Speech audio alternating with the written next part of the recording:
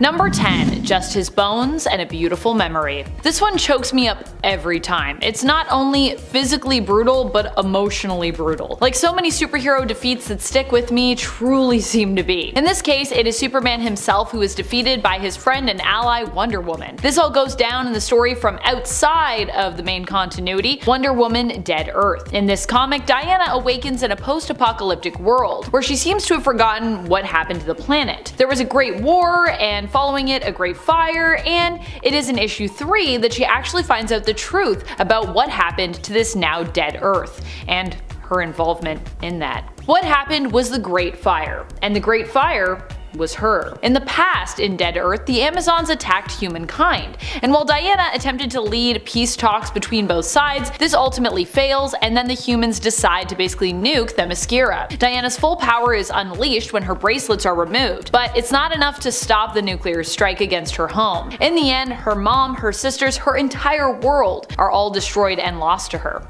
Superman rushes to help, but also arrives too late after prioritizing his own parents, who also were victims of a nuclear attack in Smallville.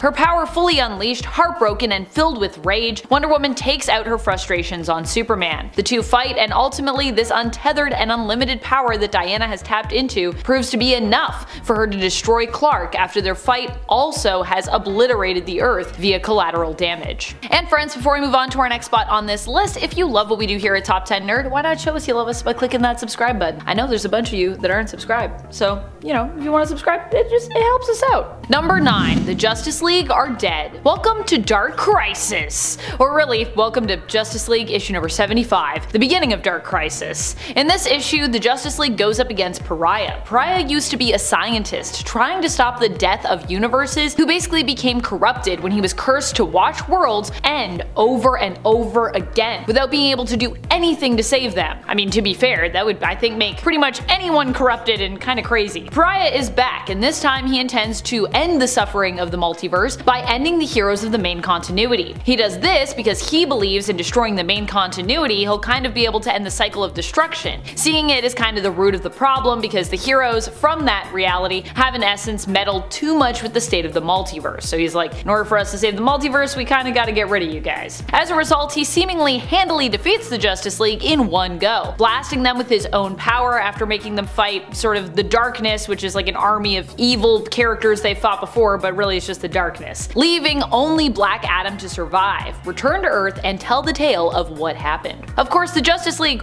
would return because, you know, this is comics, we gotta come back around to it. But still, this issue and their initial fate here was pretty wild. Number 8, and that will be the end of the X-Men forever! What can I say? I'm a sucker for the classics. This one comes to us from the old days of X-Men, the Jack Kirby and Stan Lee days. In issues number 17 and 18 of Uncanny X-Men, Magneto is revealed to be the villain who has infiltrated the X-Mansion, having returned from outer space where we last saw him be transported to by the Beyonder. He has returned to once more resume getting revenge on the X-Men and mankind. It isn't until the end of issue 17 that Magneto is revealed as he greets the parents of Warren Worthington III, aka mutant student Angel's parents, having handily defeated almost all the X-Men one by one after luring them to the mansion. Magneto's plan is to send them up in an air balloon, which is basically like attached to a metal ball that contains them. Fortunately, while initially defeated in issue number 17 and struggling to escape in issue number 18,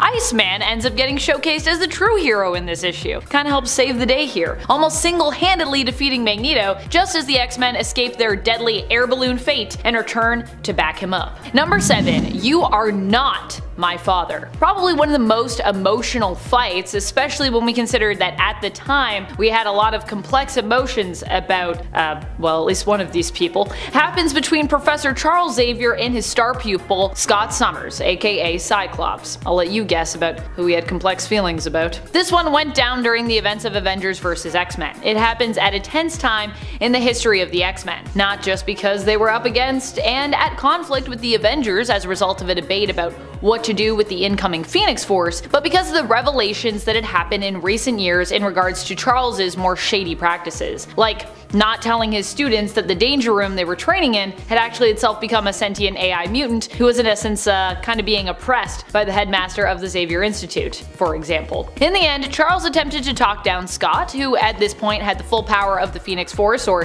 he takes the full power of the Phoenix Force during this fight, and uses it at his fingertips. Basically, he was also being corrupted by that. Himself filled with a bunch of complex feelings at the time in regards to Charles, Cyclops ends up refusing his once mentor's help, and instead kills him in a blaze of phoenix flames. Despite the fact that Charles at this point was a controversial figure, he was still, I would say, considered to be more hero than villain. And despite the fact that Cyclops himself is usually known for being a hero, he still defeated a man often also known for his own heroic and idealistic dreams. Number 6. Final fight. When the Earth was threatened by incursions during the events of Time Runs Out, what did the Avengers do? Save the day? Try to stop those incursions? Not exactly. Captain America had once been a member of the Illuminati, the secret group of heroes who banded together to resolve ideally all of Earth's problems without anyone actually even knowing. A group of superpowered intellectual, philosophical, and moral geniuses. At least, that's what they thought. When the incursions were discovered to be a threat, and the majority of the group felt that it was important to consider the possibility that they'd maybe need to destroy other worlds to sort of save themselves from it, Captain America fought vehemently against that idea. As such, his mind was wiped, and he was decidedly ejected from the group. When he regained his memories, rather than use the Avengers to fight against the incursions and find a way to stop them, he actually spent the last bit of time before the multiverse was to end hunting down the Illuminati and in a toe-to-toe battle with Iron Man. Number 5. Create the Illuminati. Sometimes it only takes one Avenger to mess up everything for all of us. And that's kind of what happened when Tony Stark, aka Iron Man of the Avengers, decided to bring together the secret superhero group known as the Illuminati. Like I said, this wasn't the combined effort of the Avengers, but when you think about the Avengers now and even before, Tony has been a staple of that team for a very long time. And the Illuminati was really his genius idea. His genius idea. The Illuminati as a group have definitely caused more trouble than they're worth, causing a lot more problems in the cosmos than they've actually solved. Playing a key role in the end of the multiverse during Time Runs Out when they couldn't save the world, helping to cause Secret Invasion and World War Hulk as well. So yeah. Number 4. Civil War II. Even worse by far than Civil War I was its follow-up, Civil War II. In this story, we got more infighting, but for less logical reasons. This time it was Iron Man versus Captain Marvel, because I guess Iron Man just really needs to like duke it out with all the captains. This one is one we can also likely more blame on the behind the scenes, as Marvel was definitely aiming to capitalize on Civil War I's success with this follow-up, but it just didn't work out too well because Civil War II didn't really make a lot of sense for most readers. But in terms of the canon, Carol, I think, was hands down to blame here for just being, well, unreasonably aggressive on the matter that was up for debate. Whether or not to let Inhuman Ulysses, a precog, predict the future and then based on those predictions stop future criminals from committing future crimes before of course they even happen. Yeah, and I say that as a Captain Marvel fan. I'm a big Carol Danvers fan, but this one was pretty one-sided in my mind. Even I am like, I think Carol was wrong and Tony was right. And I don't say that very often. Number 3. Avengers Disassembled. Avengers Disassembled was a story arc where the Avengers essentially imploded. What had really happened was Wanda had learned of the secret being kept from her, that she'd had fake children, which she'd in essence kinda made, who had been taken from her and then wiped from her mind by Agatha Harkness. Now, Wanda didn't like that too much, and in essence turned against Agatha, killing her before turning on her friends and colleagues, causing them to lose control, attack one another, and sicking reality-warped versions basically of like Vision and Dead Avengers on them. Not only did the Avengers hurt one another, but they were made to do so by one of their own, and likely were even somewhat responsible for Wanda getting to a point where she decided to turn on them. So really, who's to blame here? Is it Wanda or is it the Avengers? Or is it kind of everybody? Number 2. Ignoring Scarlet Witch. Avengers Disassembled was bad, but likely what was worse was that it kind of could all have been avoided if the rest of the team had simply, I don't know, cared more about their teammate and friend, Wanda. Scarlet Witch had a lot happen to her, and although this is of course superhero comics where every day that you're alive there's a threat of trauma or, you know, of the world ending, or both, there had been many signs that Wanda was not in a good place. Rather than do something about it or, you know, attempt attempt to, I don't know, get her help. Mainly the Avengers just went on as though everything was fine. I mean, I know they all each have a lot individually going on, but come on guys. If you have someone with reality warping powers on your team and they are using those powers to create fake children, which then disappear without a trace after they also lose their life partner thanks to them basically being taken apart, mind wiped, and rebuilt as a blank slate without emotion, you might think to offer them some help, or you know, at least check in to see like if they need anything, if they need a hug or a conversation. I'm not blaming them for what Wanda did, but I would at least like to hold them accountable for being pretty much awful friends to her in her time of need. Number 1. No more mutants. Probably one of the worst things that at least one of the Avengers did was to threaten all of the mutant kind's existence with just, you know, a few words. Although admittedly, this wasn't so much Wanda's fault as it was Marvel's, who of course needed some reason to get rid of mutants for a bit because, you know, they'd sold the rights away and they weren't really profiting as much from comics involving mutants at that time, and they simply had too many of them. But reasoning behind the story aside, during House of M, Wanda in the end struck out at all mutants because her father, she felt, was more obsessed with fighting for mutant rights than he was with his actual own flesh and blood family. Although we'd later learn that Scarlet Witch and her brother Quicksilver weren't even really like flesh and blood family. To begin with, part of the reason that Wanda suffered the mental break, which caused House of M and later M Day, had to do with the fact that her friends and Avengers didn't seem to notice or perhaps care that Wanda was suffering as a result of losing her children. And in fact, let us not forget that Janet Van Dyne, the Wasp, of the Avengers, was also the one who even kinda like caused Wanda to remember her kids to begin with. She kinda spilled those beans. So whose fault was M Day really in the end? It was still Wanda's. Wanda was the one that said the words, so it's still her fault. But Janet was there. Coming in at number 10 is Daredevil vs. Bullseye.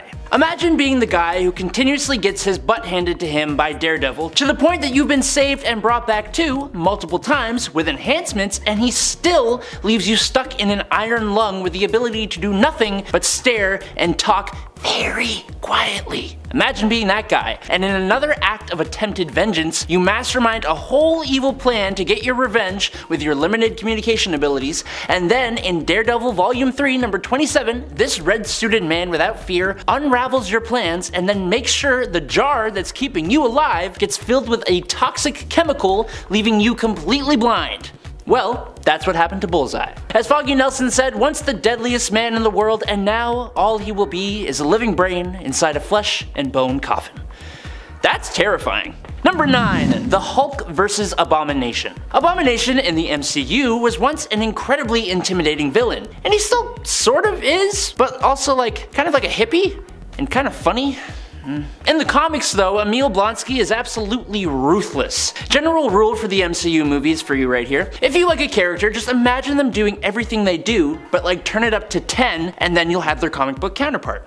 Mostly. What my point is here is that the Abomination is psychotic, and the Hulk is way more brutal. So, when the Abomination took the life of Betty Ross using his irradiated blood, he was not getting out of it easy. When they come head to head in The Incredible Hulk Volume 25 from 2000, it's arguably one of the best Incredible Hulk fights I've ever seen. Emil comes walking out of the water, and before he even knows what happens, Hulk is on him like shrimps on the barbie. The ground around them almost instantly becomes rubble. The fight travels underwater and through a dam, flooding a whole town. All the while, these two green Goliaths are in a close combat slog match. And then, Emil decides to taunt the Hulk, which is just dumb because it just makes him angrier, increasing his strength, and the Hulk absolutely pummels the Abomination, laying on fist after fist after fist after fist, causing minor earthquakes and leaving Emil on the edge of life with his brain exposed. It's insane. This comic really shows the relationship between these two on a level that's not really captured anywhere else, and you should read it just for their relationship,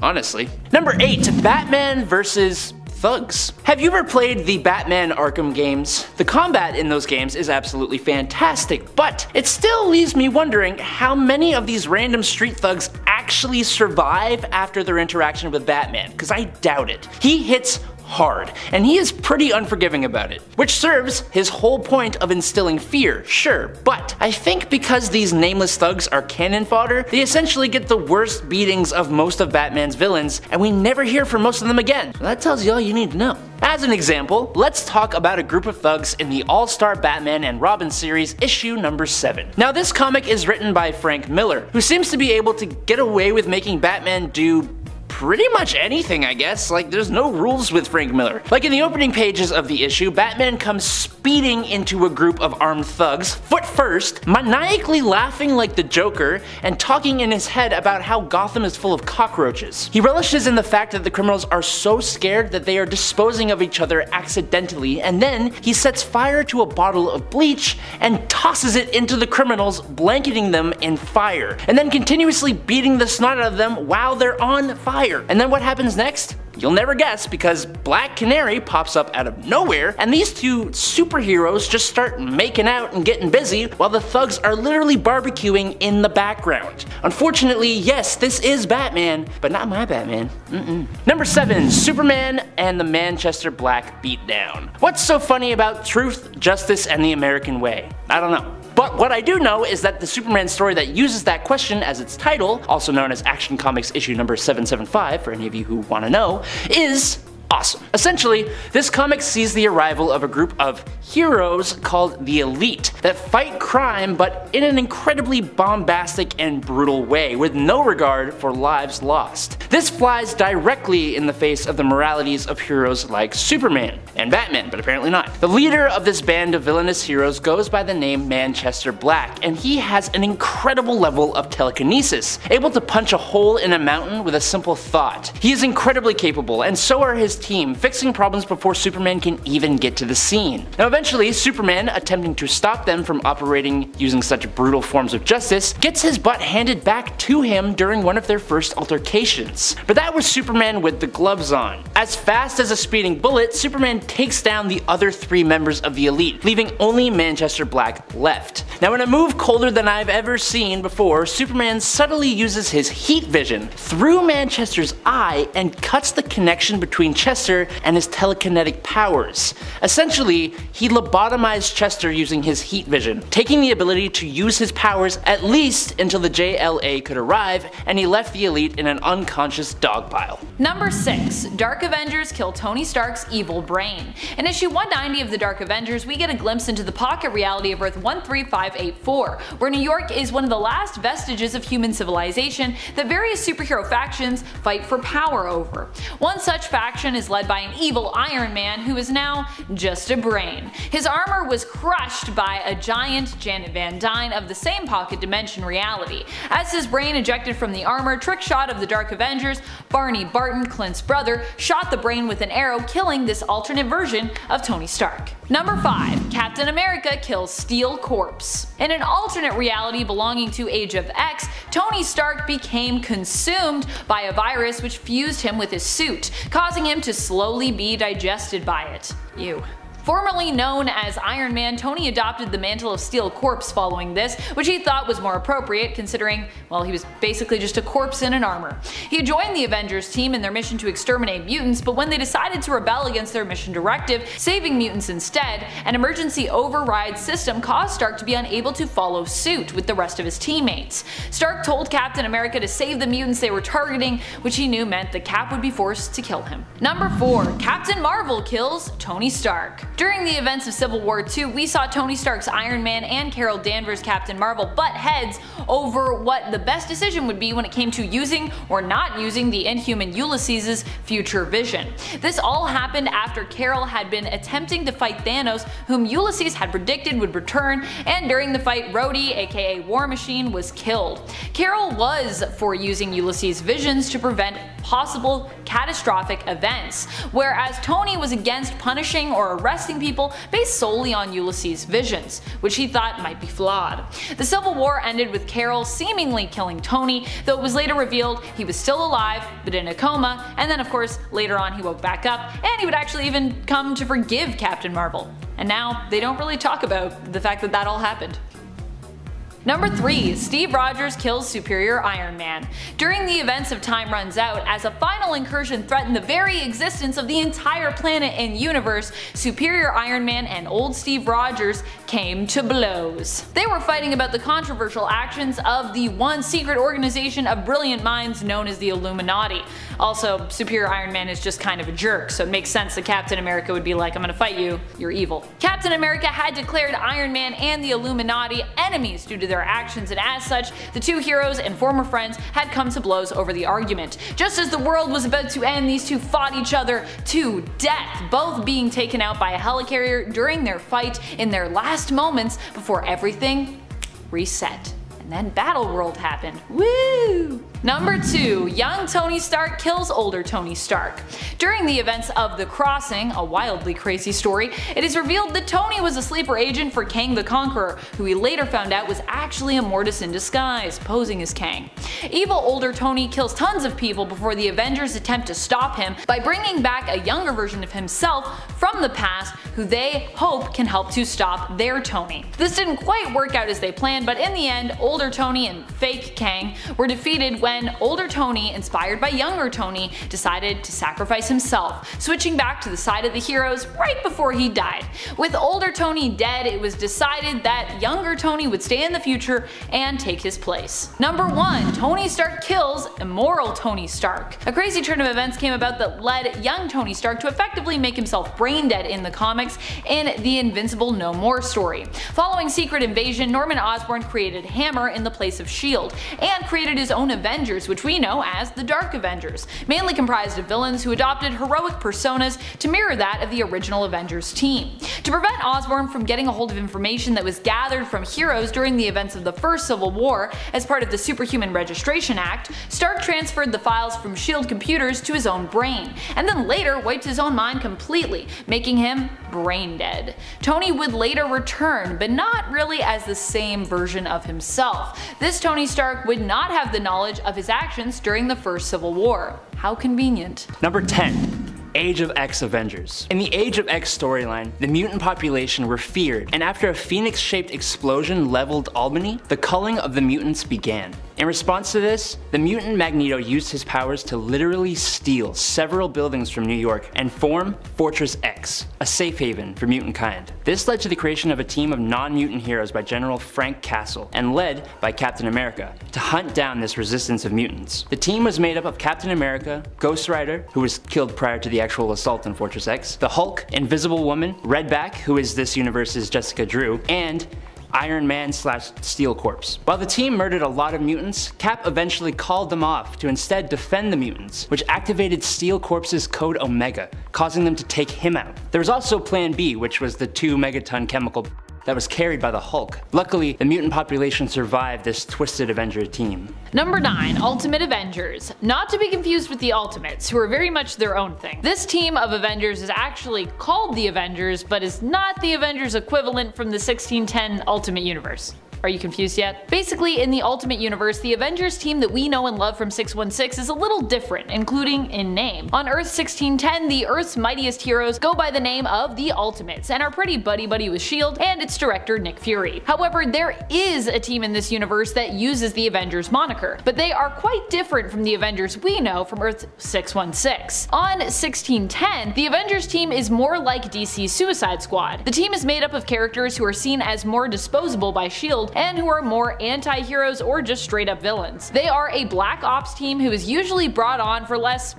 publicly marketable missions and jobs. Number 8. Deathlok Nation. On Earth 11045, the superhumans grew out of control. They began to take the law into their own hands, more and more, acting as judge, jury, and executioner. This led to popular support from the people for Operation Deathlok. Operation Deathlok was a plan conceived by Weapon Infinity of the Weapons Plus breeding facility called the World, to convert all superhumans into Deathlocks. The project began small, with a few normal human Deathlocks, and then those Deathlocks targeted specific heroes who were killed and then converted into super Deathlocks. No hero could stand for long, and soon, all superheroes were converted into mindless police robots, which actually resulted in a utopia. Eventually, these Deathlocks began spreading into other timelines and realities, only to be stopped by Apocalypse. This eventually led a team composed of Deathlok, Captain America, Cyclops, Spider-Man, Elektra, Hawkeye, and the Thing to come into conflict with Earth-616. Number 7. Cadaverous' Avengers. Cadaverous' Avengers were part machine, part man, and all influenced by the villainous Cadaverous. They show up in whatever alternate world J.J. Abrams and his son Henry Abrams' Spider-Man series is relegated to. I don't think it has an official number yet. It does have a temporary reality number though. This team seemed hell-bent on getting revenge on Iron Man, the only surviving Avenger left in this world. Well, I guess Peter was still alive at this point, and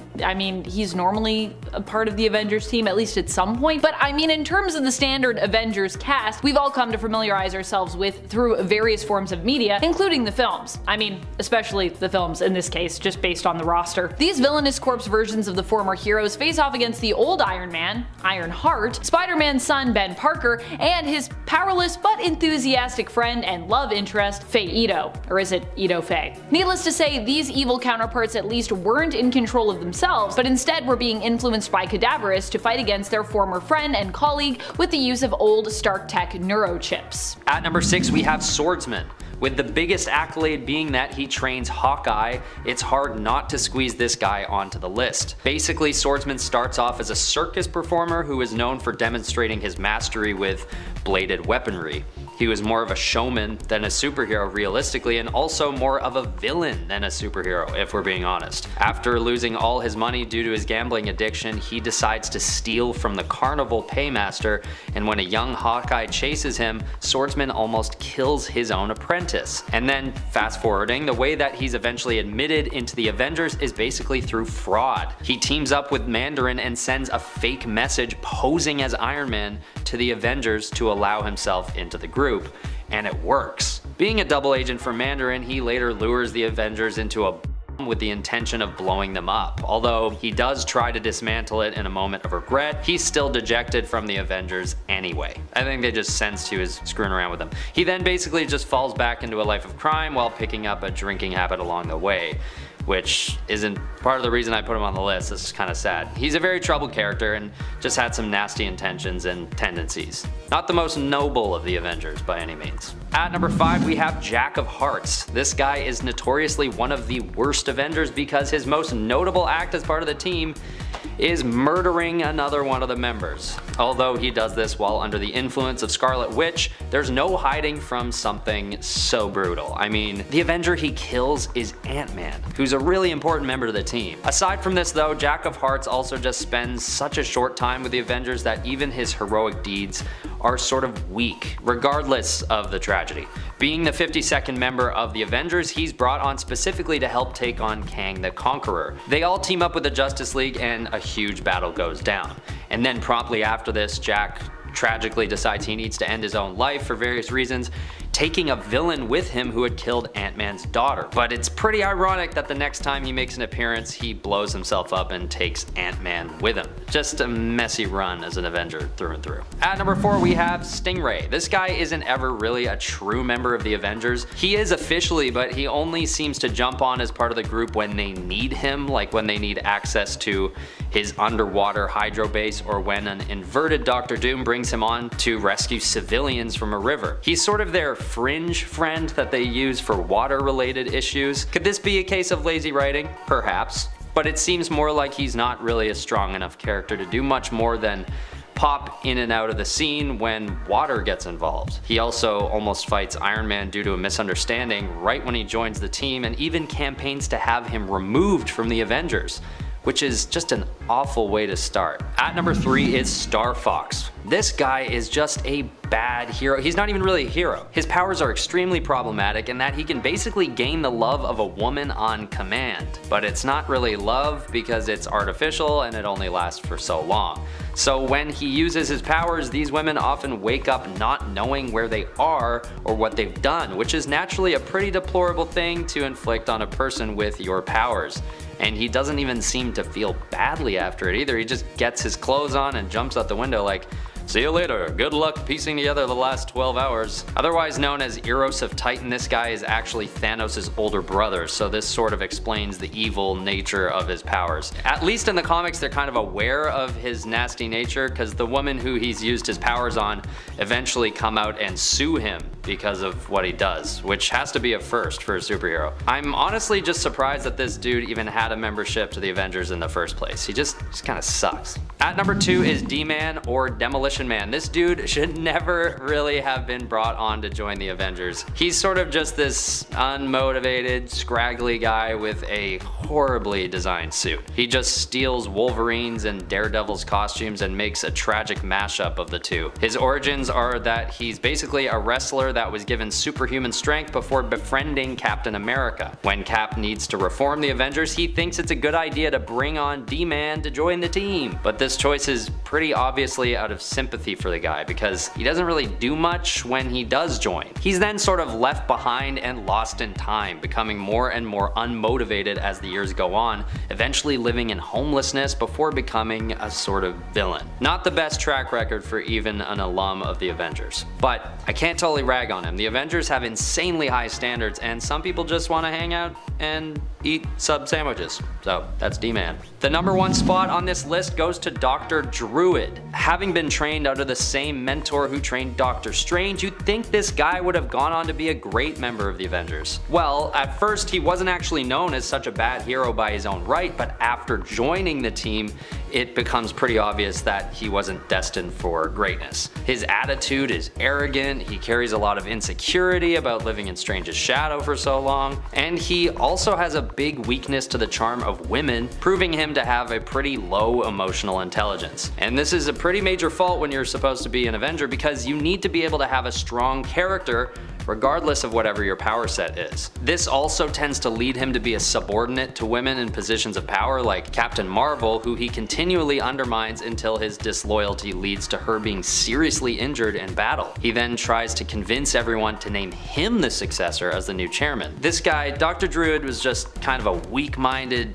fool who was conniving and subordinate through and through. It's surprising he was ever brought on board with the Avengers, because he really proves himself to be one of their weakest links while he's there. Coming in at number 10 is Batman vs. Prometheus. This may be one of the silliest yet coldest Batman takedowns I have ever seen. In fact, down in the comments, I want you guys to let me know your favorite absolutely wacky Batman takedowns. But for now, let me explain this one. The first time Prometheus encounters the Justice League, and specifically Batman, he overcomes them all, just showing how much of a force to be reckoned with that he is. As for how he brought down Batman in hand-to-hand combat, the villain does what all villains do and gloats about how he did it. Using his helmet, he is able to program the skills of the 30 greatest martial arts masters in the world, including Batman himself, into his body and brain for his own use. Not one to be outdone like that though. When the time comes for the rematch, Batman cheats and forces Prometheus into using an older version of his helmet, but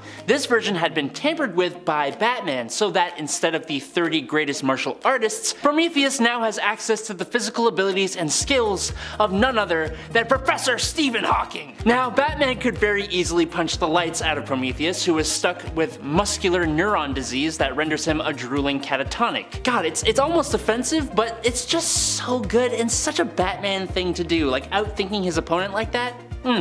Number 9, Magneto versus the Red Skull. Magneto and the Red Skull are on opposite sides of history. Magneto grew up in a Jewish family living in Germany during World War II, and we all know Red Skull and Hydra's stance in World War II Germany, so it's safe to say that these two villains will almost never get along. Right? In Acts of Vengeance from 1989, Magneto and Red Skull were actually temporarily united. But it's really important to note that Magneto was unsure whether this was the Red Skull that aided Germany in the slaughter of his people. So Magneto confronted him, and the Red Skull confirmed that he was indeed the original, which was a mistake. It didn't take much for Magneto, the master of magnetism, to overpower the Skull, but unlike what you might think, Magneto does not take his life. Instead, Magneto leaves the Skull isolated in a stripped down fallout shelter 20 feet underground. He removed the ladder from the escape patch, gave him 10 gallons of water, took out his homing transmitters, gave him no food and no light, just water, air, and his own depraved thoughts. Number 8. Peter Parker vs. Kingpin. If there's one thing you just don't do, it's messing with Aunt May. After Peter had revealed his identity to the world,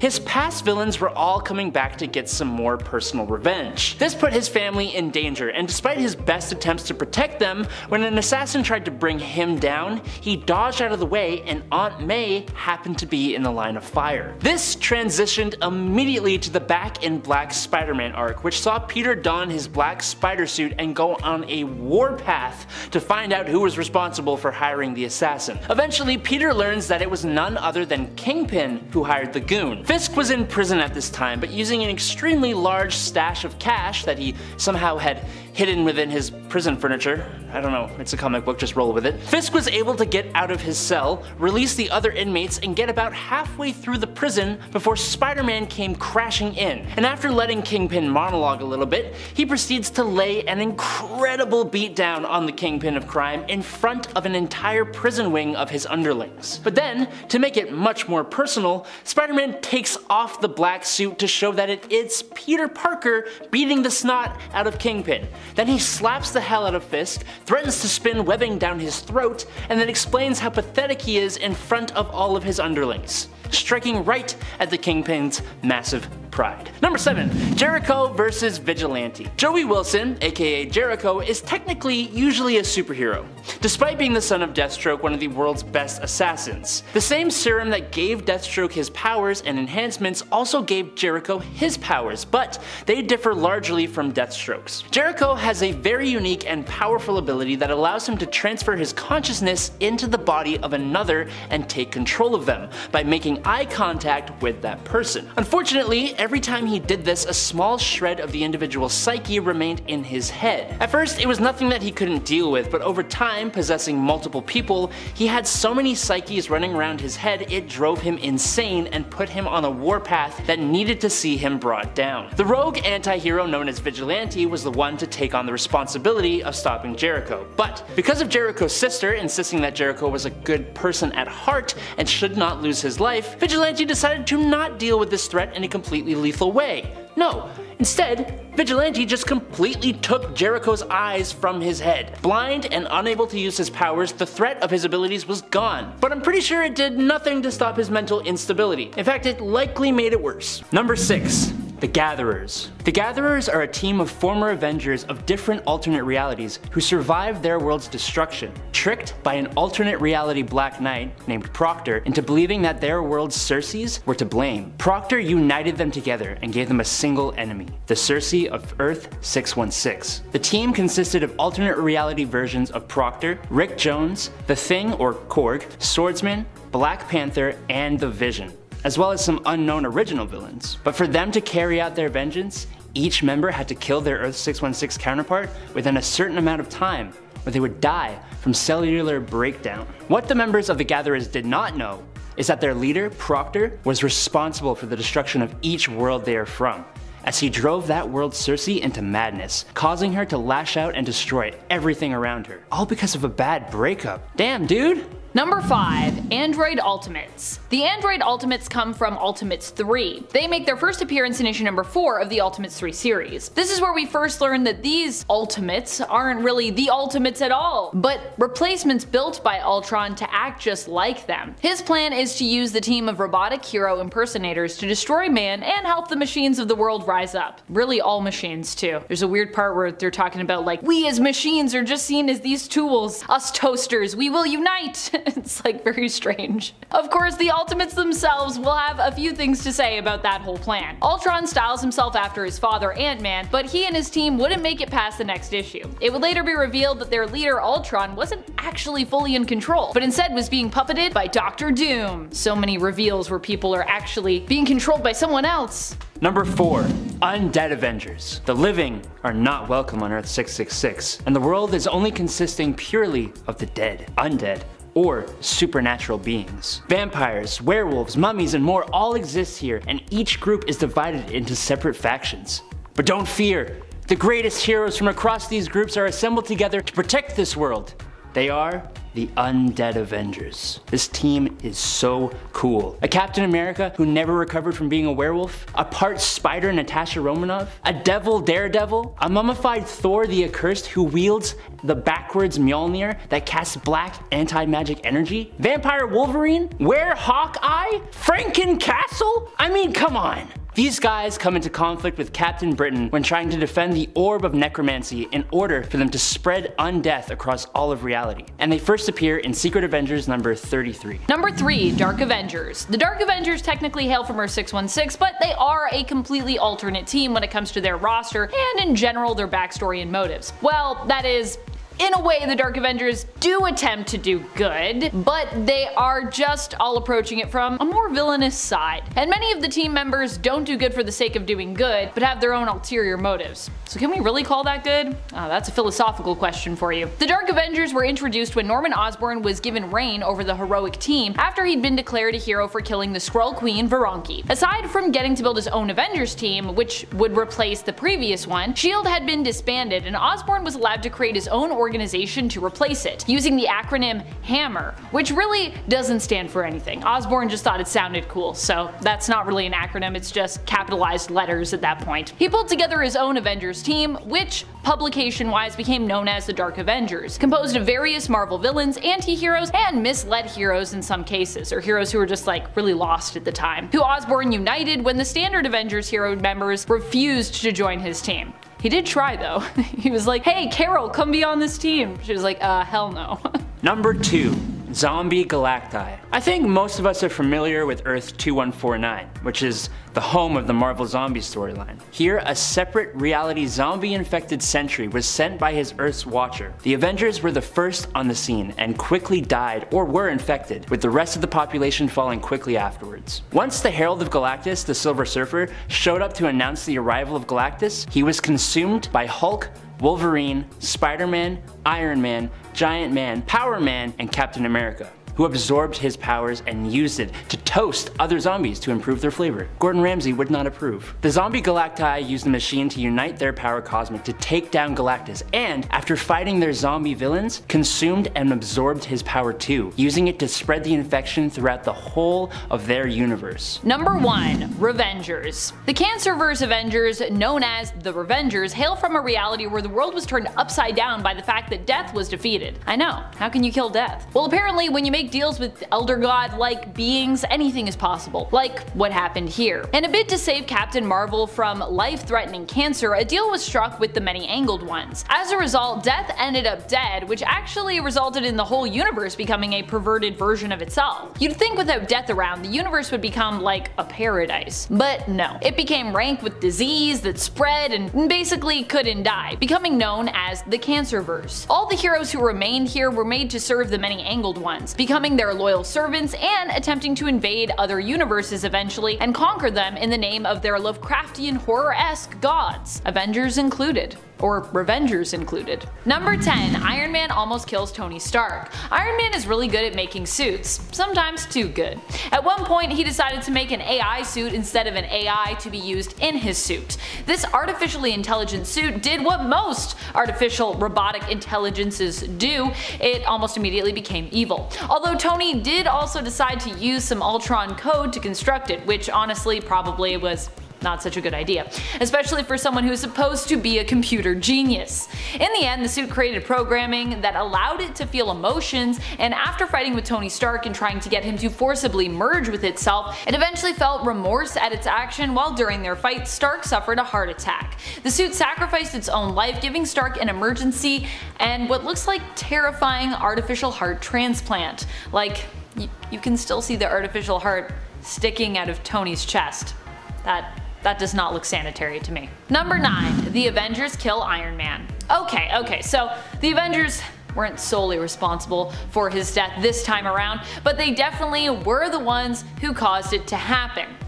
at least in part. During the events of Armor Wars, Iron Man became branded a criminal by the United States government. Among those opposing the vigilante were fellow Avenger Captain America. This, however, happened at a time where Tony Stark was not known to be Iron Man. His identity remained a secret, and Stark simply claimed that the man in the suit was actually his bodyguard, often remote controlling the suit to kind of make it appear as though they were in the same place at the same time, so no one would question his explanation of the identity for Iron Man. In the end, Stark decided, because of being declared an outlaw, to kill Iron Man, claiming that the man in the suit was named Randall Pierce, and staging Pierce's death by allowing an empty remote-controlled piloted suit to be destroyed during a confrontation with the government. This would later allow Tony to reveal himself as Iron Man, though he would at first claim another employee of his had simply taken up the mantle. But we knew the truth. It was really Tony in that suit, once again. Number 8. Zombie Hulk kills Zombie Iron Man.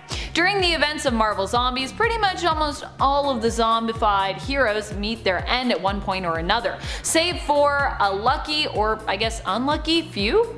Iron Man is not one of the zombified heroes who makes it, however. He is one of the victims of Zombie Hulk, who kills a bunch of other zombies when they start getting angry with him for eating so much, as they fear their food supply of brains and meat is running low. Zombie Hulk crushes Zombie Iron Man to the point that blood sprays out of his mouth and eye holes of his armor. Basically, he squishes him like a grape. Number 7. Tony Stark sacrifices Tony Stark. In the Marvel Cinematic Universe, it was Tony himself who killed Tony, or while he chose to sacrifice himself in order to ensure the events of Thanos' snap at the end of Infinity War, which initially wiped out 50% of all living beings at random, including half the population on planet Earth, remained reversed, so unsnapped if you will.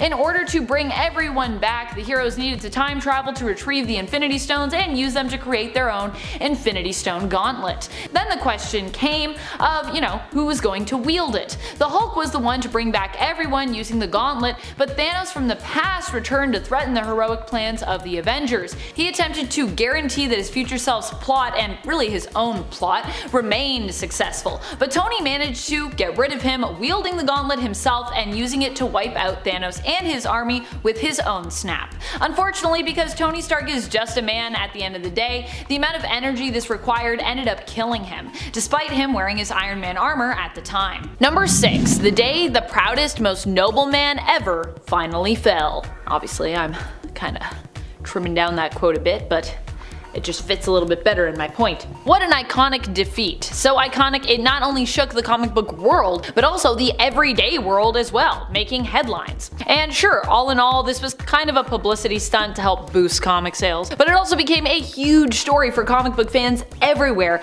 to look back on for years to come. While Superman would return, his defeat against Doomsday and ultimate initial death in the comics would be felt the world over. The death of Superman is epic, and I personally always like coming back to it, not just for Clark himself, but for the characters that are a big part of his world. Lois and Jimmy, his parents, John and Martha. Makes me feel so many emotions. Also, why was Jimmy so handsome in the 90s? I ask myself that every time I return to Superman comics in the 90s. I'm like, Jimmy, you're looking real jacked. Number 5. Take heart, Kitty. Oof, this one hits me right in the feels. I go back to what it felt like the first time I read this one, and whoo, it got me. This defeat comes to us from the pages of one of my favorite ever X books, I believe, the first volume of Marauders, which started back in 2019. I think this is one of my favorite X books of all time. I mean, I'd have to really think about that and rank those, but pretty sure this is up there if it's not in the top 5. Although, I think it is in the top 5 for me. In issue number 6, we're caught off guard when Sebastian Shaw shows up on a boat where Captain Kate, the leader of the Marauders, has been left alone. Now, for those who haven't been keeping up with,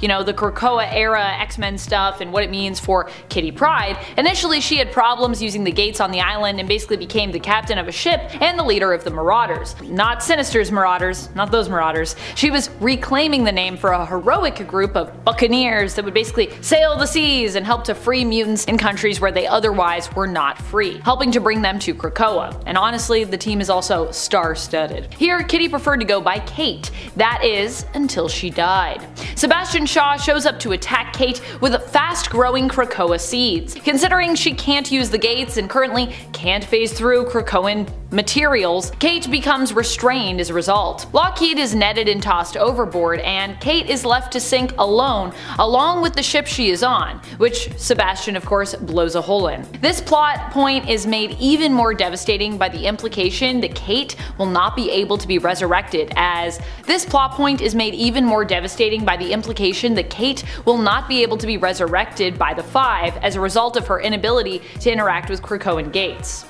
Number 4. Everything Cracked. The Final Crisis story is all about the brutal defeat of superheroes and really kind of like everyone on Earth. Final Crisis was the story of how Darkseid basically took over the world by broadcasting the anti-life equation to everyone on the planet via email, text, radio, and television broadcasts, basically making them realize that he is the one true ruler of everything, and so they may as well just give up and surrender to him.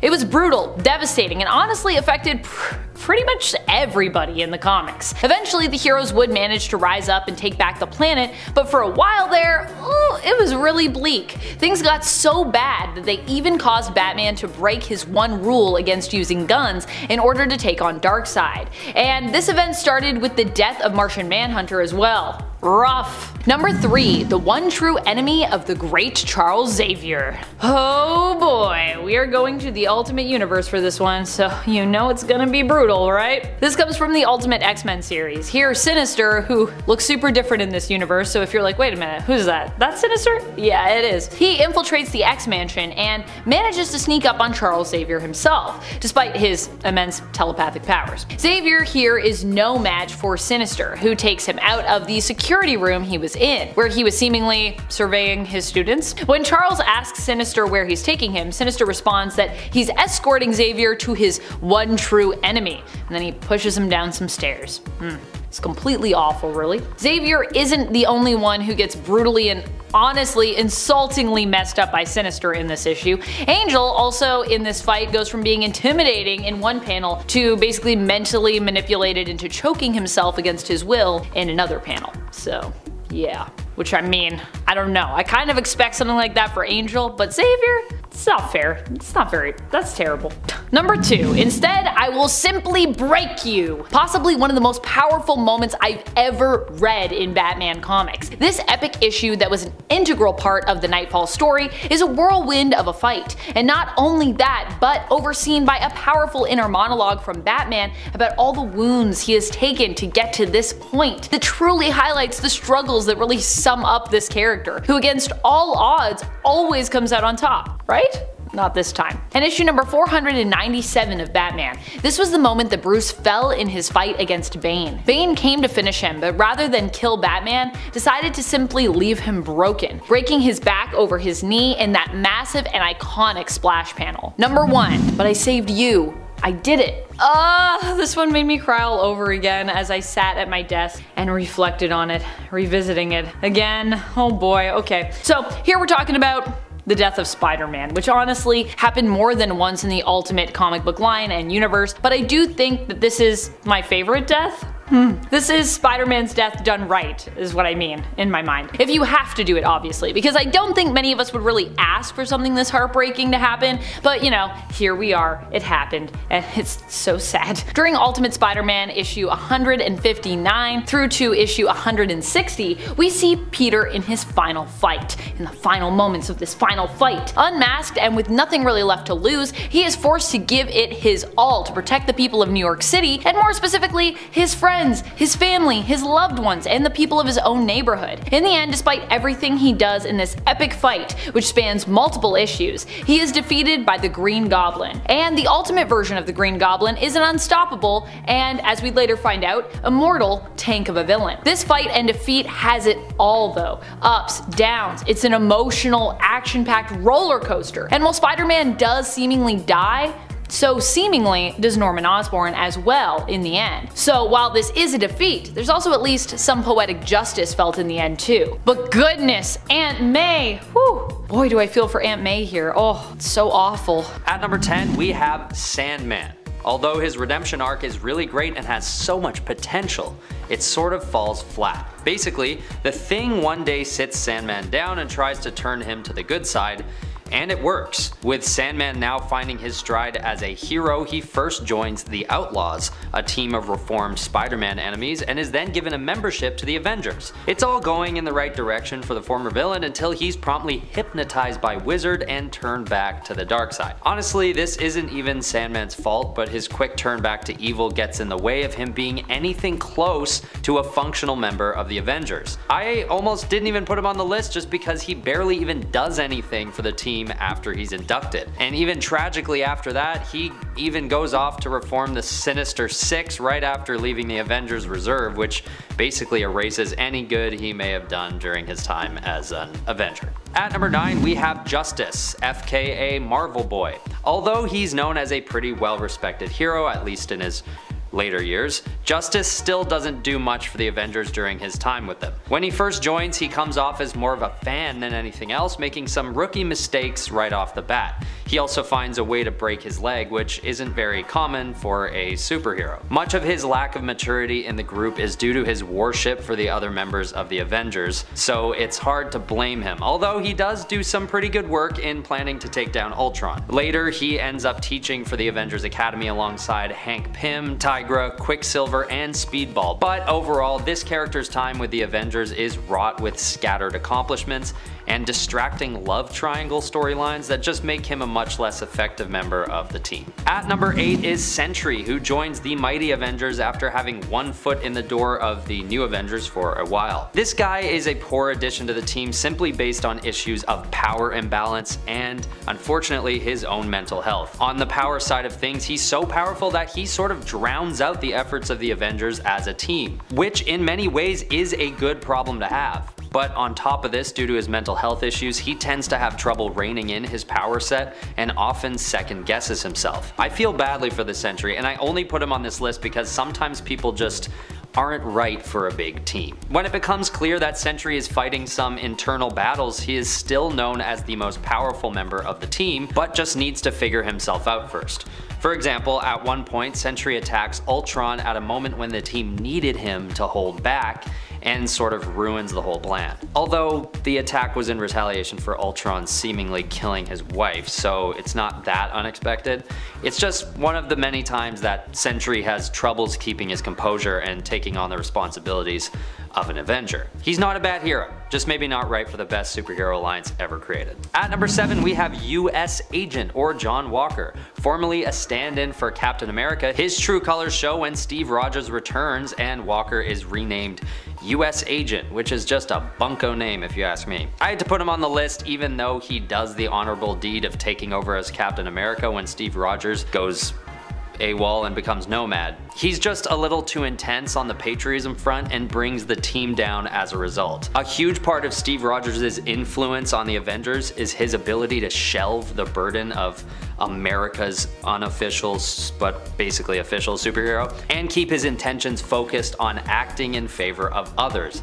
He's able to put aside his pride and work for the team, whereas Walker does the opposite. He does work for the team, but it's a big lesson in the importance of good attitude because they have the same powers, but something about John Walker's suffocating patriotism and inherent arrogance that comes with it just proves that no one could do the job like Steve could.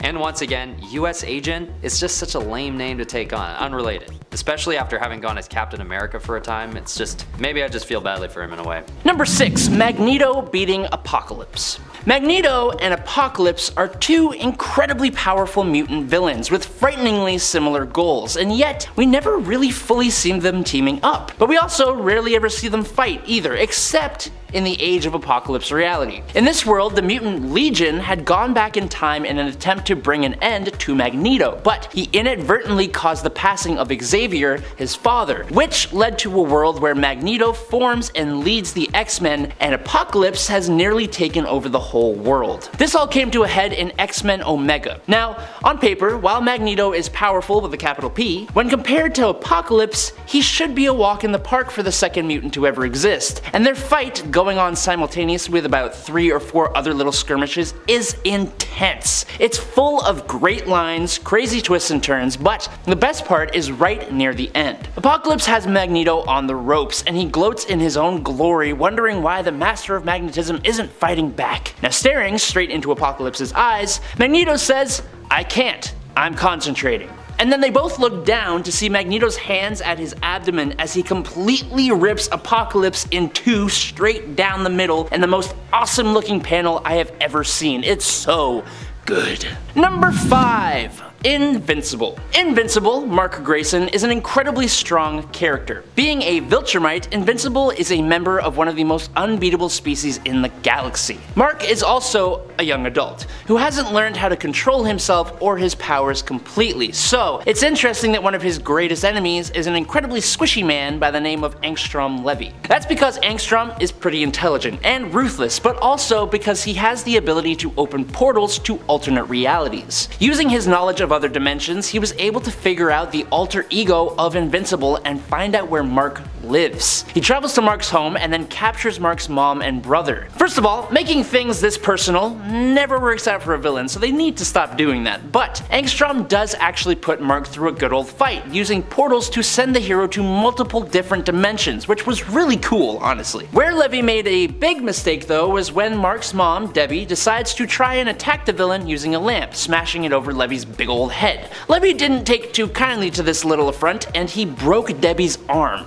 Now, in a fit of absolute blinding rage after seeing this, Mark charges full force at Levy and they end up crashing through multiple realities until they land in a sandy desert wasteland, which is when this idiotic guy Levy decides to threaten Mark's family again. Invincible, still in this blind rage, uses all the strength he has, completely pummeling Levy until Mark looks like he's covered in ketchup and Angstrom is now a huge puddle. But somehow, he still comes back. Number 4. Conquest. Yes, we're still talking about Invincible. For the Viltrumites of this Invincible comic series, they have extremely high resistance to damage, but what makes them even more capable is that when they do get beat down, usually by another Viltrumite, and they survive the damage, once they heal up, they become even stronger than they were before. It's why the oldest Viltrumites are usually the most powerful of the bunch. Now, one old-timer Viltrumite goes by the name of Conquest, and he is one grizzled old man. Battle scarred as hell with a cybernetic arm and psychotic as hell as well, he arrives on Earth to check on Mark's progress with taking over the planet. That's a whole long story, we don't need to get into it.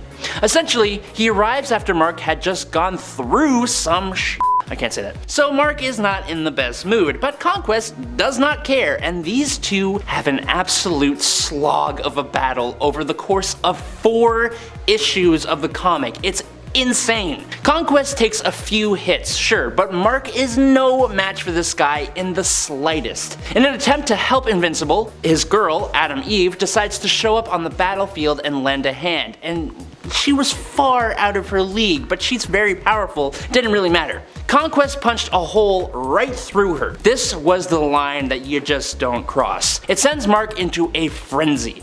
The two Superman-like beings fly straight at one another, and Mark punches straight through Conquest's cybernetic arm, breaking his own arm in the process. He uses his unbroken hand to clock the old man in the face, he bites a massive chunk out of the guy's shoulder, Adam Eve revives herself out of nowhere, lends a helpful blast, and then when Conquest breaks Mark's other hand, this guy uses his head and headbutts Conquest over and over and over again. It was like 15 hits until what was once his head is now a stomped on can of crushed tomatoes. I don't know if we can even show this one, but it's just insane. Number 3, Squirrel Girl versus Dr. Doom. Look, we're talking comic books here, okay? Just keep that in mind. In Marvel's Superheroes number 8 from 1992, in one corner, we've got the full, untested, unbridled powerhouse of Squirrel Girl. And then, in the other corner, we have the Fantastic Four's top enemy, the ruler of Latveria, the man who has wielded the power of the Beyonder, constantly blends incredible technology with powerful magic and artifacts, fueled by his massive, deserved ego. It's the one and only Dr. Victor Von Doom.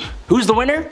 Obviously, it's Squirrel Girl, what the hell? Summoning a monstrous horde of squirrels that completely swarm Doom as he cries out, "My much vaunted technology, decimated by these gnawing rodents." And he escapes through a trap door, diving into a river and leaving behind his mask, which Squirrel Girl takes as a trophy. Of all the defeats on this list, this one is definitely brutal.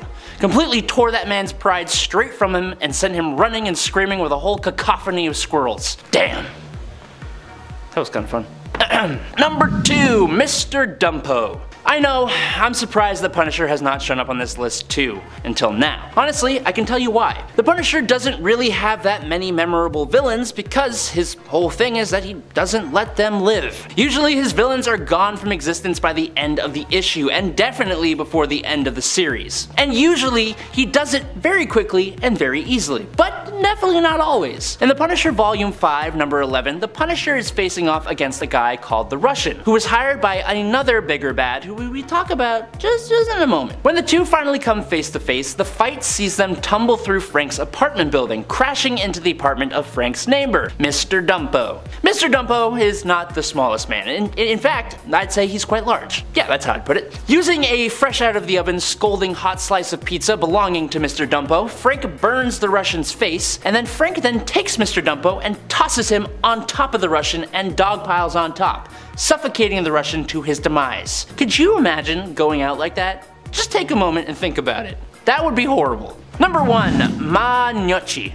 That's how I'm gonna say it. I said we were about to talk about another Punisher villain, and I wasn't lying. Ma Gnocchi, or Gnocchi, or however you tell me how you pronounce that in the comments below. Just I can't figure it out. She's the head of the Gnocchi crime family, so yeah, she ain't really a nice lady. Now, before the moment I'm about to talk about, Frank had thought that he had already neutralized the threat of old Ma here, and that's because he literally fed her to a gaggle of polar bears. Now, while they didn't finish her off, the bears did happen to relieve Ma of her arms and legs. It was that action that prompted the hiring of the Russian at the last point. Now in The Punisher Volume 5, number 12, after taking down about 80, yes 80 of her thugs, Punisher comes back to finish the job. 80 men were already obliterated, so no one was willing to lend the legless and armless head of crime a hand as Frank burned down her mansion. She put up a decent fight with no limbs though, sort of. After she attempted to gnaw his ankles off, unsurprisingly unsuccessfully, Frank uses his big old foot, plus the muscles in his leg, and not so gently places this helpless, horrible woman into the burning pyre that used to be her home. Cold.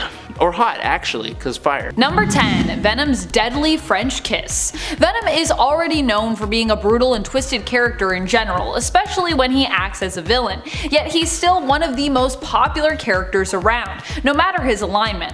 In 2003's Venom in issue 11, we saw him take on the Thing from the Fantastic Four, and use a weird talent we didn't really need to know that he had. Venom is attempting to drag away Spider-Man's unconscious body when the Thing bursts through a wall, aiming to prevent him from doing so by tackling him. Venom responds by telling the Thing it's blobberin' time and shoots out his tongue, essentially giving the Thing an immobilizing and disturbingly painful looking French kiss. Fortunately, Human Torch comes in on the next page to put a stop to Venom, but this graphic image won't be as easily burned away. In fact, just the opposite. Be burned into your mind. The cover of this issue says it all, featuring just Venom's long and slimy looking tongue. Ew. Number 9. Loki and Thor brutalize the Fantastic Four. This one came to us from a What If story where we saw both Loki and Thor team up to take on Marvel's first family, the Fantastic Four. During this fight, we got a brutal moment where Ben Grimm, as the Thing, tries to shout out his famous catchphrase while battling Thor. It's clobberin' time! But before he can get that final word out, time, Thor smashes his jaw off with his hammer. Youch. Meanwhile, Invisible Woman Sue Storm is also in trouble. She is attempting to protect herself using a force field she created, but Loki reverses the polarity of her powers, so all the energy she is projecting outward instead folds in on her, causing her to be crushed beneath its weight and looking almost skeletal as a result in one panel. She's like, I'm dying. Number 8. Gamora kills Eros. In a surprising turn of events, Gamora was forced to take the life of her uncle Star Fox following the revelation that the Black Order would be using him and not Gamora, as he had previously thought, to bring Thanos back to life. Much to the dismay of Star-Lord, Gamora did not hesitate to kill her uncle Eros, Thanos' brother, though at least she did seem sorry to have to do it.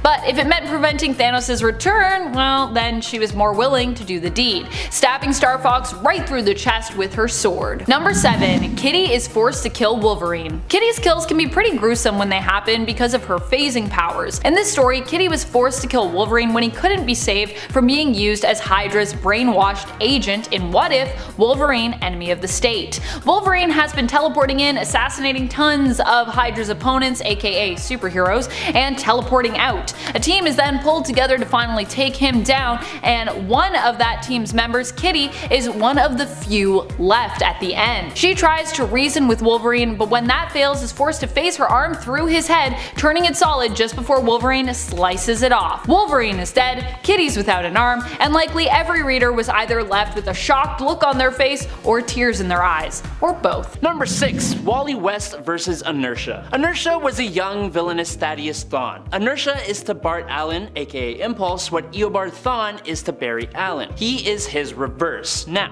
Inertia had been raised his whole life to absolutely despise speedsters of any kind. He learned to be a villain from others, but his actions were all of his own. So, when Inertia made the mistake of taking the life of his opposite, Bart Allen, he would be made to suffer the consequences. Unfortunately for him, those consequences came in the form of Wally West, one of the most powerful speedsters ever. After taunting Wally about the fact he just took the life of his sidekick, in All Flash #1, Wally takes the young villain, who had the potential to be reformed, mind you, and removes his ability to move at all, traps Inertia in a museum as one of the exhibits, only able to blink once every 100 years, and leaves the kid there still thinking in real time during all of this, meaning he's driven slowly and pretty surely insane. And just as the cherry on top, Wally left him facing the exhibit of Bart Allen, the man that Inertia could have been. It's an incredibly dark fate for a hero to impose on a villain, especially one that small. Number 5. Superman vs. the Joker. The Injustice video game and comic books took the simple premise of an evil Superman and turned it into an awesome story with really cool moments. The designs created for the heroes are mostly really cool, and only slight variations of their best looks. The reasons that heroes and villains choose sides against one another is also really cool,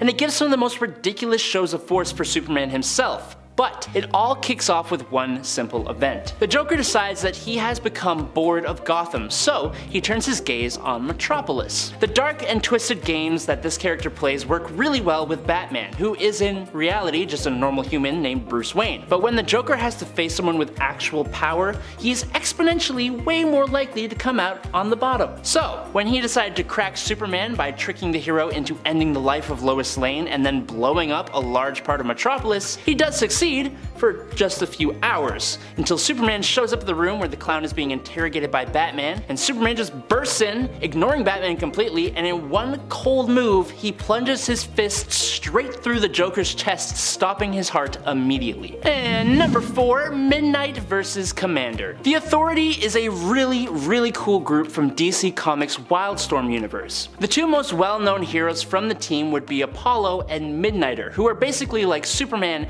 and Batman respectively, only these two are husband and husband, and Midnighter is almost insane. He is like Batman, but like Batman who is also mixed with the Punisher and maybe like a bit of Deadpool. And these stories get dark. In Mark Millar's run on the Authority, a villain by the name of Commander makes the very big mistake of attacking and forcing himself on Apollo. This was a hell of a mistake, because in response to those actions, Apollo, after recovering, burns Commander's legs so that he can't escape, and Midnighter shows up with a jackhammer. And the rest is something we are kept from seeing. If you want to check it out for yourself, you may be my guest, but you've been warned, it is quite haunting. Number 3, Captain Cold vs. Johnny Quick. If you have not read Forever Evil, I highly recommend you do. It's such a dark and crazy story that sees the villains of the DC universe step into the heroic side to take down an evil Justice League from the alternate reality of Earth 3. Each member of this crime syndicate of America is a sick and twisted perversion of their Prime Earth counterpart. But of all of them,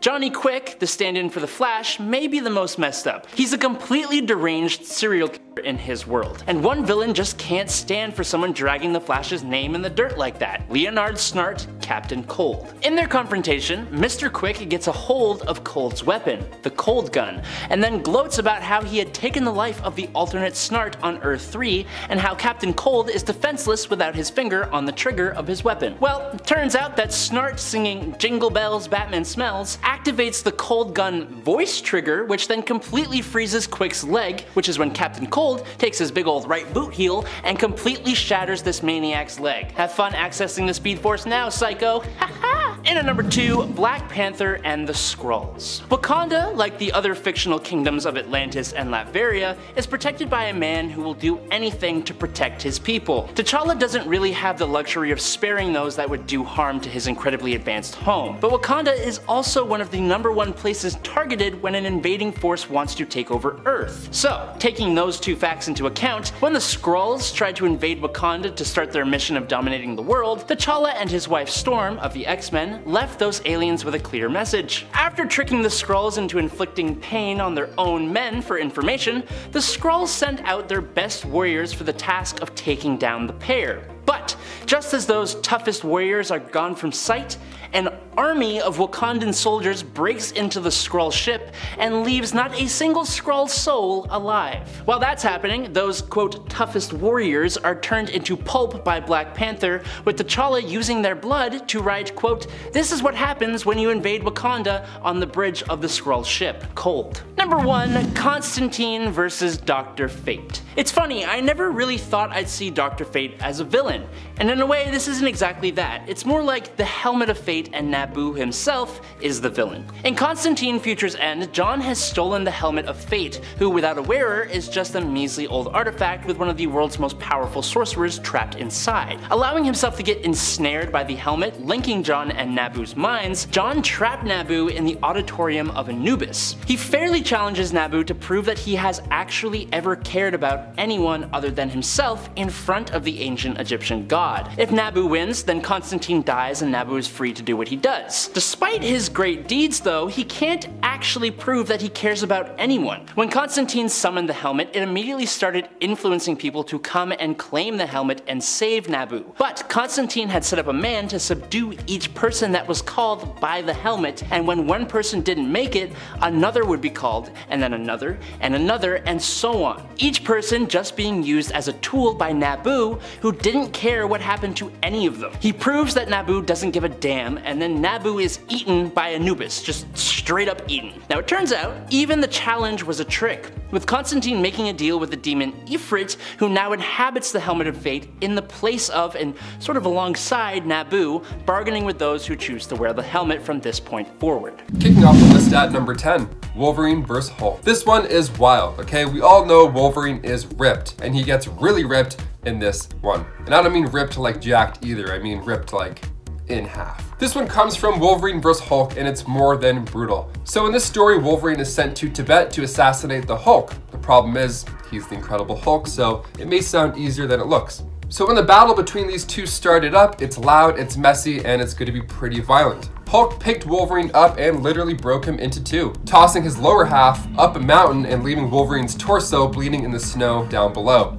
Just another day in the Ultimates, you know? Being the world's greatest tracker and all, Wolverine smelt his legs that were a few miles up the mountain and then did a really slow, really painful climb to get those smelly feet back where they belong. The series was actually delayed in real life, so this journey up the mountain to get his legs back took 3 years for readers to finally see.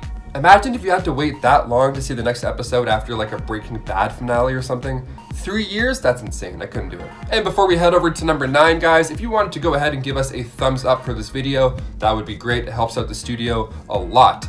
You guys are the best. Thank you so much for watching. Now let's dive back into this list. Number 9, Batman vs. Bane. Directed by, of course, Christopher Nolan, who had done the previous installments, comes a pretty epic conclusion to the Dark Knight trilogy. Released in 2012, The Dark Knight Rises, as you can guess from the title alone, is about Batman rising up. From where? Why? What's going on? Well, how about a broken back thanks to Bane? So this is 8 years after the Joker had a run-in with Gotham City. So now Batman has returned to take down Tom Hardy as he mumbles and frowns aggressively in this film. We get one of my favorite fight scenes from any superhero movie. And what I love about this scene so much is that there's no music to it at all.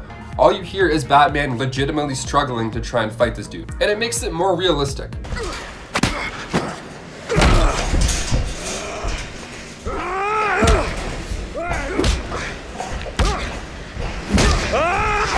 It's stressful, and you can see Bruce become more and more exhausted by each punch.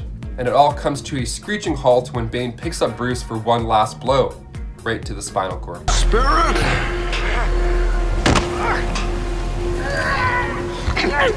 Oh, your buddy!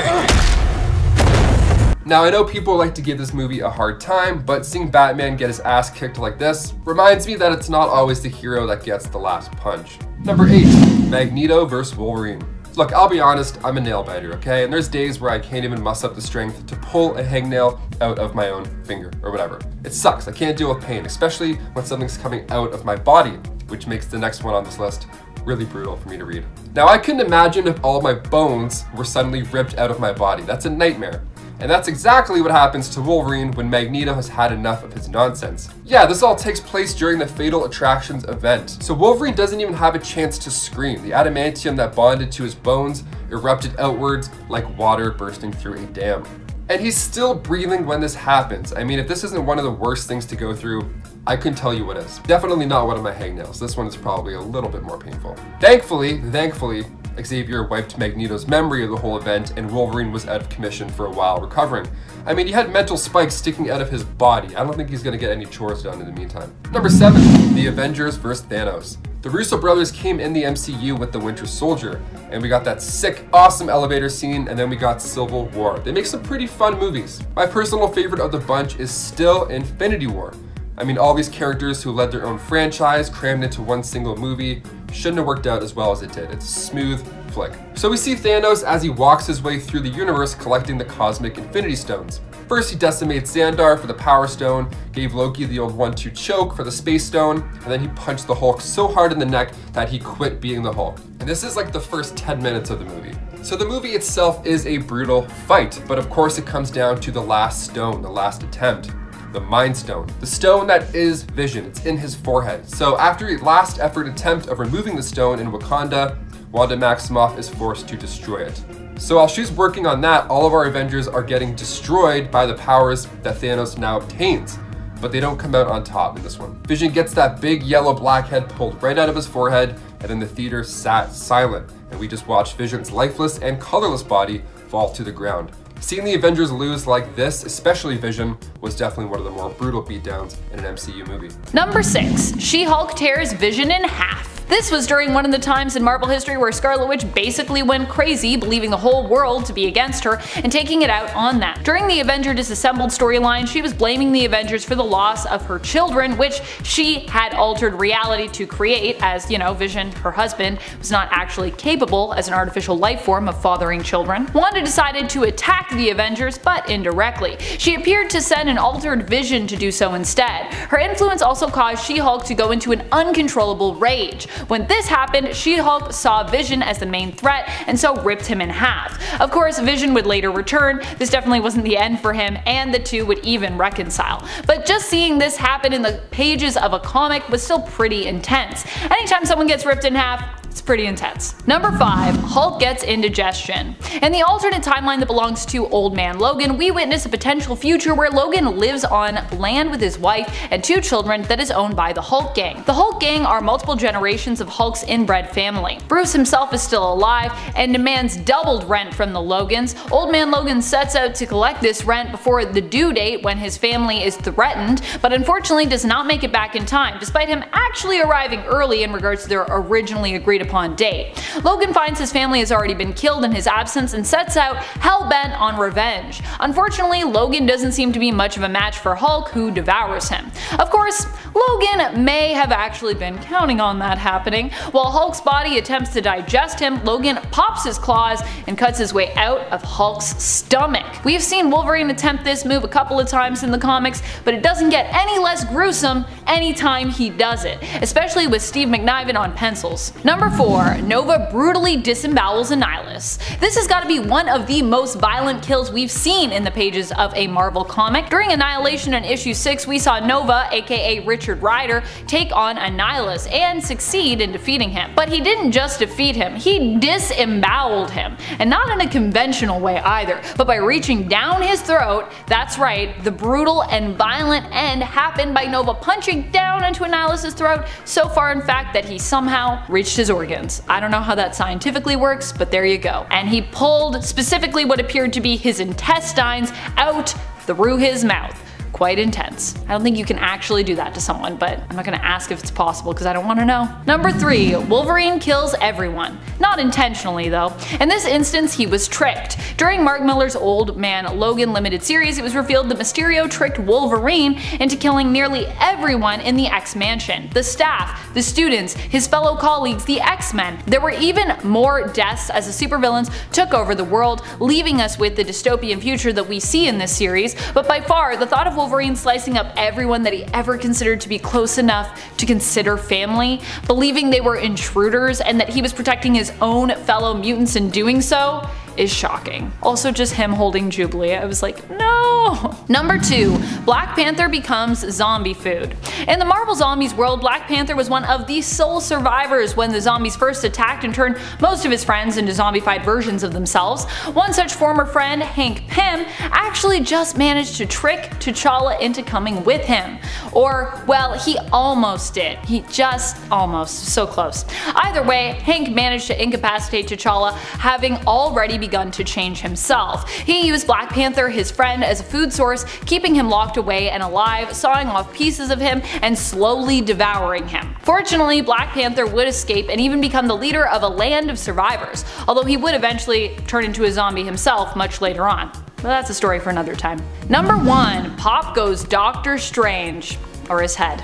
Ew. For this gory moment, we head to Ultimatum. I know, I'm sorry, but sometimes we gotta go back there. Now in Ultimatum, Doctor Strange took on an enemy that we've seen in battle multiple times before in the comics, Dormammu, and usually win against Dormammu even, but not this time. This time it was Dormammu who reigned victorious after using Doctor Strange's cape to strangle him to death by wrapping tightly around him. So tight in fact that Strange's head exploded. There are a lot of cons for wearing capes in a fight in terms of practicality, I know this, but this has got to be one of the most horrific instances of one that I've ever seen in the comics. Number 10. Civil War I. Oh boy, the first Civil War caused a great uproar and a good deal of problems in the superhero community. It also made Earth vulnerable to attack as it evidently involved just infighting. When superheroes turn on each other, that's bad. When two main superheroes who are part of the same team turn on each other, that's ridiculous. And that's exactly what happened with Civil War I. While the inciting incident that divided heroes wasn't caused by Iron Man or Captain America, and actually was pretty serious, they both had become leaders of two different approaches for how to best resolve that main issue. Iron Man believed that superhuman beings needed a shorter and tighter leash basically, and should work with the government so they could kind of be overseen. Number 9. Axis. Axis was an event where we saw heroes and villains sort of do kind of like a role reversal. This happened as a result of a spell backfiring, cast by, well, you probably guessed it, none other than Scarlet Witch. Wanda, for being a powerful magic user, has kind of a challenging time with magic. Although to be fair, she actually wasn't the only caster involved here, although she is the one that we often talk about. Doctor Strange started casting with her, and when he got taken out, Doctor Doom actually helped in his stead. So Doom is also possibly to blame as well, even though Wanda usually takes a lot of the flack for this one. What launched the Axis event was Wanda and Doom attempting to cast this spell on the evolved and supremely powerful version of Red Skull, Red Onslaught, which sort of came about when Magneto was like, I know how to fix this, I'll kill you, and then Red Onslaught happened, so it didn't work out so great. The spell actually succeeded, but kind of backfired in that many other heroes and villains within a certain radius also got hit with the spell unintentionally.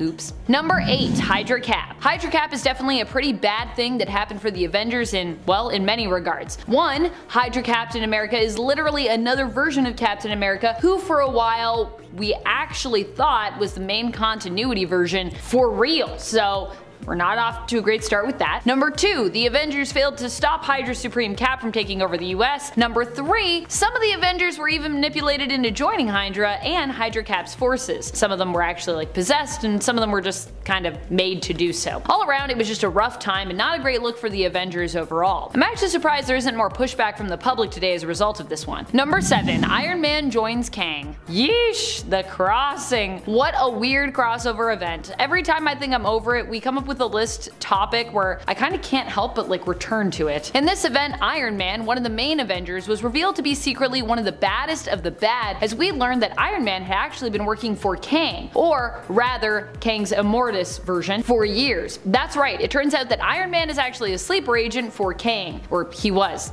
he kind of still is, because he kind of got reconciled into one being, but it's still the old Iron Man. Anyways, as weird as it sounds, this was actually an even worse weirdness than Captain America working for Hydra in my mind. At least that made more sense to me. Iron Man would fight against the Avengers, and when they struggled to defeat him, they called in a past version of himself for him to beat and almost kill. Number 6.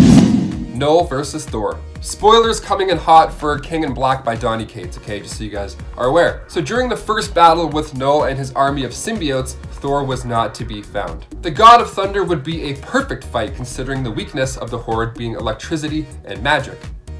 Kinda makes sense. He'd be a pretty reliable chess piece to this violent game, no doubt about it. So when the God of Thunder finally arrived in issue 3 of King in Black, he brought a pretty epic battle with him. So Knull had come to Earth with his thousands of symbiote dragons, searching for Eddie Brock's son, Dylan. Searching for you, Dylan, they're coming, man. And when he finally got a hold of Eddie, he stripped him of the symbiote and dropped him from the Empire State Building. Things are looking not so great. And then Thor returns finally in the next issue. So you're a god and a king, Thor asks. Good for you. Now allow me to teach you what those words truly mean.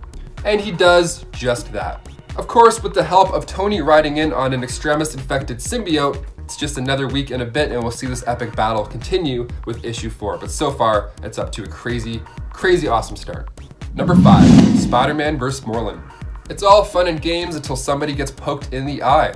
Or maybe if you're Spider-Man, it's all fun and games until you get your eye yanked out. Perhaps one of the worst things I could imagine. In the Spider-Man storyline, The Other, Evolve or Die, we see Spider-Man go toe-to-toe with Morlun, and he gets his butt kicked. It gets so bad that Spider-Man actually breaks his knuckles while he's trying to fight this dude. That's how intense this battle already is. Things, of course, take a horrible turn for the worse when Morlun decides to grab Spider-Man's left eye and then yank. No, he didn't, Spider-Man says. Oh, yes, he did. I said out loud on the bus in front of people. Dude, he pulled his eyeball out, and then to make us feel even more sick than we already do, Morlun proceeds to eat his eyeball, and he even commented on how delicious it was. But if I could ask one question, do the eye colors matter when it comes to like eyeball flavor? Like I got brown eyes, maybe that's like a maple-y kind of smoky kind of vibe. I don't know, maybe my eyes are pretty yummy. Somebody ask Army Hammer, see what he thinks about eyes. Number 4, Hulk vs. everybody. Okay, this one's pretty wild. So Thor Ragnarok was loosely based off of the Planet Hulk storyline. And I say loosely because in the comics, well, that story didn't end up going so well. See, on Sakaar, the rocket that he arrived in ended up blowing to smithereens, causing some casualties that left him a little heartbroken, to say the least. So he rolls his shoulders back a few times, and then he heads back to Earth, and thus begins the World War Hulk storyline. He just destroys everybody. I mean, all the heroes that Earth loves at this point, just in the path of this death train. Like, he locks the Illuminati in Madison Square Garden, and then he makes them fight to the death. That in itself is brutal. That's crazy. But I mean, I guess if you spend enough time on Sakaar, that just becomes second nature, you know? The whole story is a bloody good mess. I mean, it's great seeing the panic on the Avengers' faces this entire time. It's scary. So make sure if you haven't already to grab all 5 issues of 2007's World War Hulk, because it's a treat. The whole thing's a big battle. Number 3, Spider-Man Close to Home. So when a supervillain escapes, it's not a great time. Usually they're going to come back for the person that put them in there in the first place. So Ultimate Spider-Man's death is absolutely beautiful, and of course it's really, really sad. It's done really well. So after tackling Captain America and literally taking a bullet for him, Peter is left to fight the Green Goblin, Electro, Sandman, Vulture, and Kraven. They're all waiting for him. They all wanted a piece of the spider, and in the end, they got what they wanted. The entire climax happens in Peter's neighborhood, basically. So everybody's running to safety and he's limping around. He's doing his absolute best. He's pulling off fire hydrants and using Electro's current to do some damage to other guys. He's giving it everything he's got. And that's the beauty of this one. He's exhausted from the start. He gets shot before this fight even happens. And you feel it while you're reading it. This is a plot that I think we're gonna finally see in the next Spider-Man movie. I mean, hopefully. With all these villains knowing Peter's true identity now, we could get them all literally showing up at his house, bringing the battle to him. Let's just hope it doesn't end the same way with Peter's heroic death. See, Miles actually saw this whole fight take place, so it actually inspired him to take on the mantle of Spider-Man. So these villains may have won this time, but Miles Morales is coming for you. Number 2, Deadpool kills the Marvel Universe. This issue was released in August 2012, and it is exactly what it sounds like. So what's the story here? Why does Wade want everybody dead? Well, the X-Men put Wade into the Ravencroft Asylum in attempts to heal his insanity. but the doctor wasn't too good at handling a task because the doctor was actually Dr. Psycho Man. So the procedure went well, I'd say. You know, something happened. He brainwashed Wade in hopes to shut down all these inner voices, and well, it worked. Awesome, hooray, there we go. It worked, but the only downside was those voices were now replaced with voices that were encouraging him to kill everybody in the Marvel Universe. And this is a must read. From start to finish, it is brutal, it is graphic, it's an easy one on this list. Number 1, Iron Man vs. Captain America. Seeing two of your friends argue is uncomfortable enough, let alone seeing two of your superhero friends try and kill each other. Captain America Civil War is one of my favorite Marvel movies to watch, because when these guys finally battle it out, there's years of history behind it. Captain America Civil War was released in 2016, directed again by the Russo brothers, and the whole movie is politics. It's superhero politics, like in the comic, minus, you know, most things from the comic. Like the school blowing up, for instance. Let's leave that part out of this movie. But in the film adaptation, Tony sides with the government and the Sokovia Accords. He feels responsible for the death of Charles Spencer, or rather with the whole Weekend of Ultron stuff. Steve wants to protect Bucky, and freedom throughout the entire team definitely wouldn't hurt either. So eventually, due to Baron Zemo's sneaky little snake work, he gets Tony in the same room as Steve, and we see footage of a brainwashed Bucky kill Tony's parents. The next 10 minutes are just filled with them both trying to end each other. Tony even blasted Bucky's arm off during this fight. He's going for blood. So Cap decides last minute to stick the shield in Tony's suit, and that shield Tony made very clear didn't belong to Cap, and that it belonged to his father.